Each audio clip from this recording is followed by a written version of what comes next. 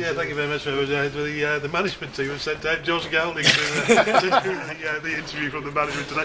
Do I take it then, Josh, that perhaps the management team of Mr. Crichton and Mr. Ward are still having a little bit of steam coming out in the ears? Yeah, I mean, they're not happy with the performance. Obviously, we've been 4 games unbeaten and the lads have been going well. So obviously, coming into that today, we didn't really perform, so they're not best pleased, to be honest.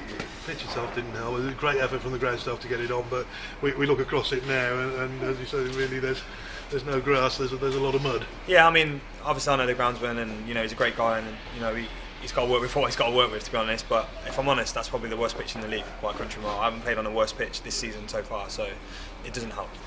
A lot of money was spent on the drainage though in the summer, wasn't it? Perhaps disappointing that it's turned out this way. Well, it doesn't appear like it's draining, to be honest, so I'm not really sure about that, but it's just frustrating because obviously we want to play football, and we go away from home, we went to Grimsby, we went to Forest Green, and the pitches are better and we play good football, and we get the results. So it's disappointing to come home and have a pitch like this and not be able to play the football that people expect us to. That's it, isn't it? I would say it certainly favoured Southport style of play more so than Harriers. Yeah, I think they're quite direct, and maybe the pitch has kind of played into their strengths where we can really get the ball down and play. But to be honest, taking the pitch aside, the pitch doesn't. They played on the pitch, they scored a goal, we didn't. So we've got to look at that way, and we just didn't perform at all today. So it's just not acceptable. 2 games against Southport this season followed the similar pattern on both games. Yeah, they're a bit of a bogey team, aren't they, to be honest. I played in one of them as well. Yeah, they're a tough side. They're battling down there, and when you play against Scouts teams, they always put themselves about a bit, and they work hard, and we understand that, but we just didn't match their intensity today, and that was the disappointing thing. No Verma, no Gittings from the side that beat Forest Green. What was wrong with it? Yeah, Verm's had a problem with his back, and Gitter had a problem with his calf, so obviously it's not going to on that pitch as well. It just wasn't good for them, and they haven't trained as well, so the gaff had to make a decision. But Luke Maxwell come in, and for his debut, he was fantastic.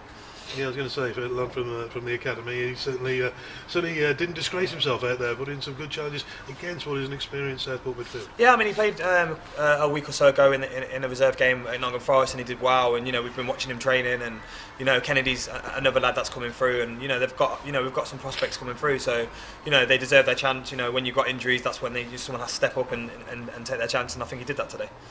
So the news on Josh Gowling then, are you going to be fighting for a starting place against Forest Green on? No, I mean we it was actually probably the pitch that did my injury, to be honest, but no, we were worried that I did my ACL, which would have put me out a very long time, but luckily after the scan I'd stressed my ACL, but I've done my medial ligament, so I've got grade 2 tear in that, so they said 4 to 6 weeks we'll be looking at me being out, but I'll be back quicker than that. I'm not here quick, so. We'd like to think so, obviously. Certainly Harriers fans would as well. But Josh, you go into the game now, the return leg against Forest Green on New Year's Day. 3-2 victory down there, hard-fought performance. Possibly, as people would say, that Forest Green may have deserved to have got something out of that game as well for the effort they put in.